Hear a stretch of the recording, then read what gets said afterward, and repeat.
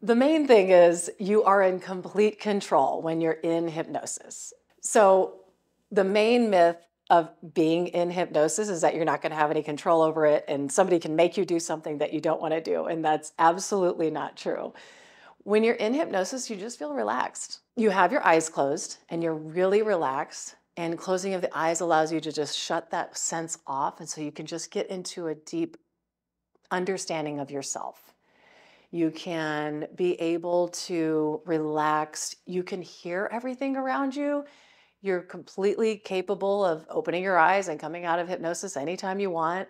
But it just allows you to just stay still and be calm and listen to the mind and find the subconscious mind and access it.